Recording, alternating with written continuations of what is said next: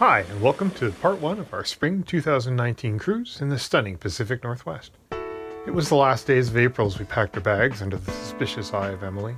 There was a skiff of snow in the car as we made our way to the airport, and then hopped our flight to YVO. Then we took the short hop over to Nanaimo. We'd already delayed our leaving by about a week and were anxious to get out on the water.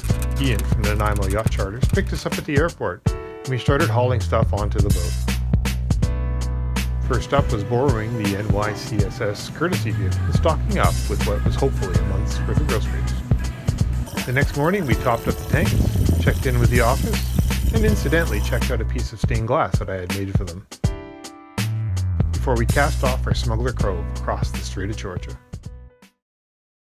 The weather was great, the winds were nice, but since we were still unpacking, both literally and figuratively, we opted to motor across. As we set off, I noticed that the issue with our chart plotter being dim was still a problem, one that unfortunately was going to get worse. We settled into a nearly empty Smuggler Cove and tried to enjoy the calm quiet of this gorgeous park. Unfortunately, that was not to be. Early that evening, we heard the buzz of a helicopter which got louder and louder. Peeking out of the cockpit, we saw it was settling into the smaller cove south of us, and then another one appeared on the horizon. We could see a bucket dangling from the long line, and as the first helicopter climbed back up, we could see water streaming out of the bucket as he hurried off to the east. And that set the tone for the next couple of hours. The choppers were making about a 5-minute rotation, so the fire couldn't have been too far away. Again and again they would swoop in, lower themselves in their buckets into the cove, and then lift off. Slowly at first, and then gaining speed and momentum as they hurried off to wherever the problem was. Rinse and repeat. It was fascinating watching them, and their speed and precision was incredible. I think of about 30 or 40 approaches, I only saw them have to go around again twice in order to settle into what was a pretty small cove surrounded by hills and trees.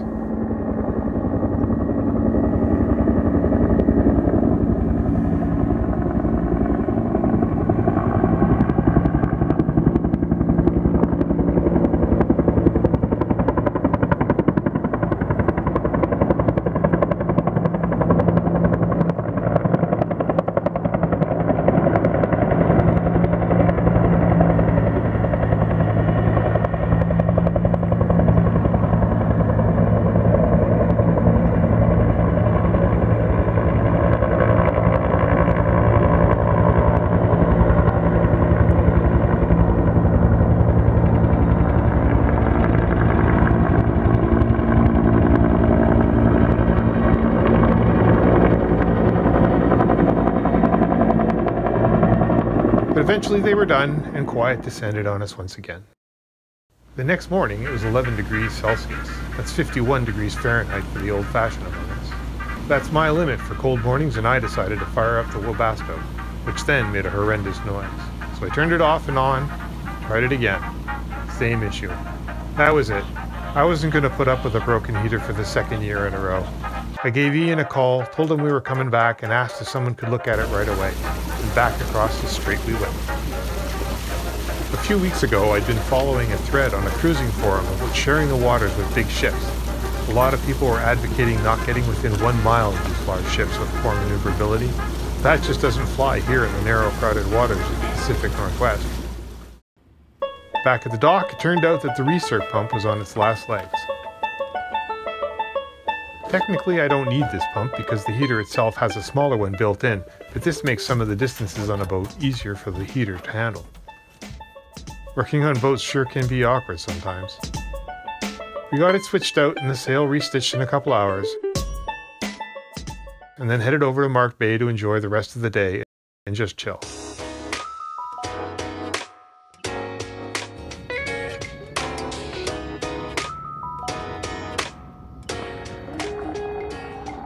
Since we'd missed my birthday and all the traveling, we decided to head over to the Dinghy Dock pub for a cider and some dinner.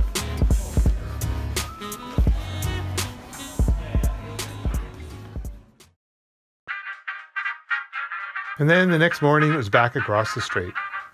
We'd stopped by the municipal docks to pick up some more booze and then raise the sails and got a good 30 or 40 minutes in until the winds dropped to about 2 knots.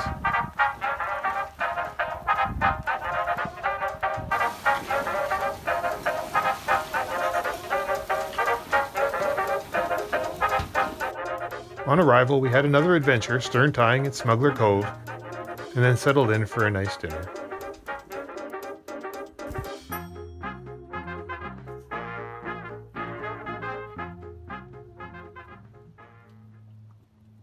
The next 3 days were just about lazing around. We hiked some of the old trails and some new ones as well, basically reminding ourselves why this is one of our favorite anchorages. We even managed to get some work done.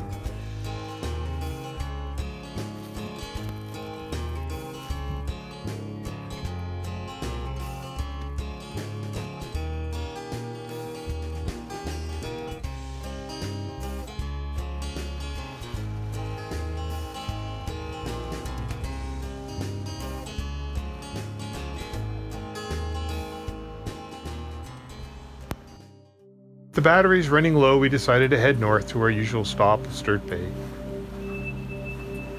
Since the wind was against us, we opted to motor and recharge the batteries. On the way, we were treated to a small pod of 6 or 7 orcas headed south.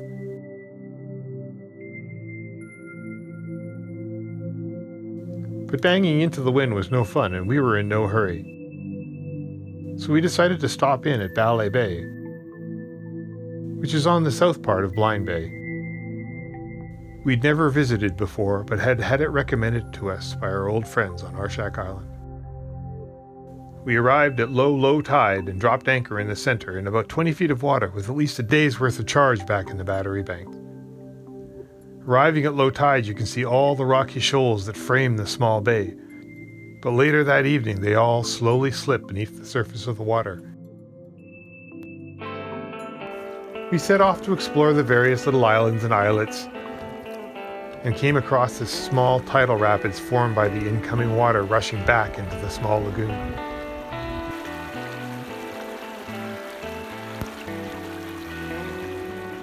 The next day we headed back out into the Malaspina, and as per our usual luck of either no wind or a headwind, we were treated to glassy smooth water. We motored up the strait, past Powell River, and popped into Lund to fuel up and top up with water.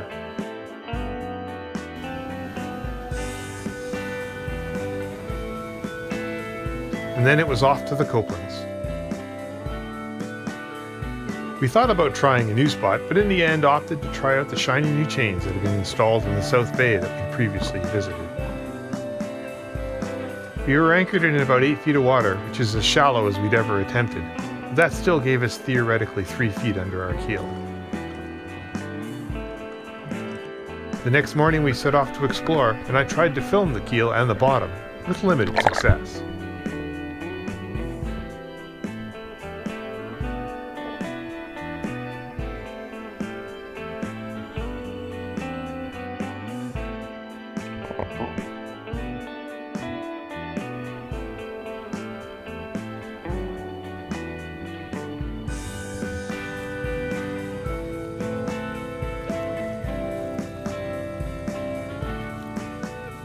Next up was Major Islet, home to some extraordinarily noisy sea lions.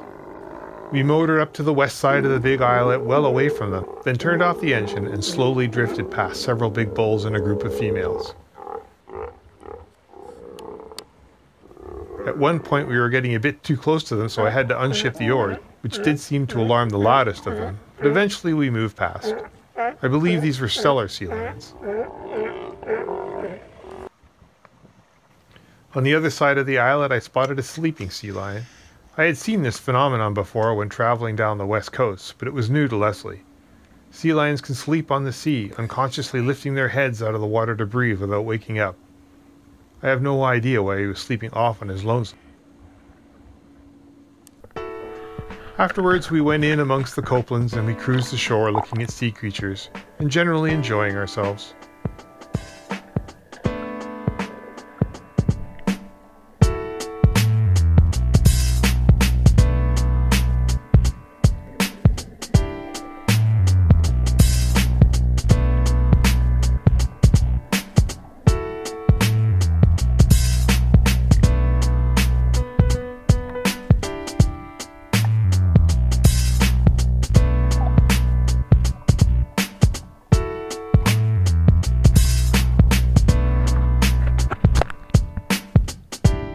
The next day was more of a hiking day, and we scrambled to and fro across the sunburned hills and enjoyed the tidal pools and wildflowers.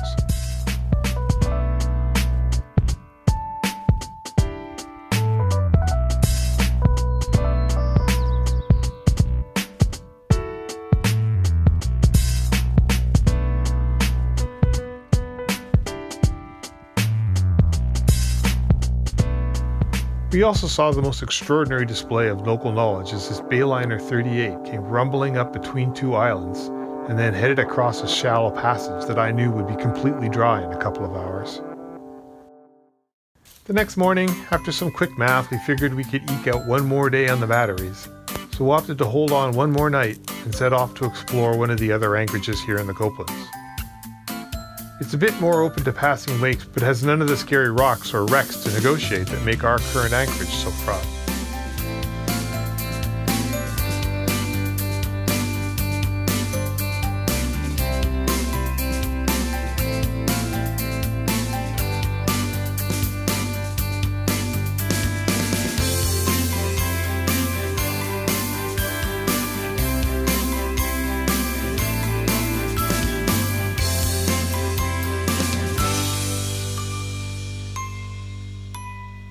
When we got up the next morning, it was up and off on a short 20-minute trip to Lund, just to give the batteries a good charge and see if we could find some produce and a little bit more cider. Lund is a really lovely town and always worth a stop, no matter how short. Well, that pretty much wraps up part 1 of our trip. Join us for part 2, where we spend some time exploring Desolation Sound.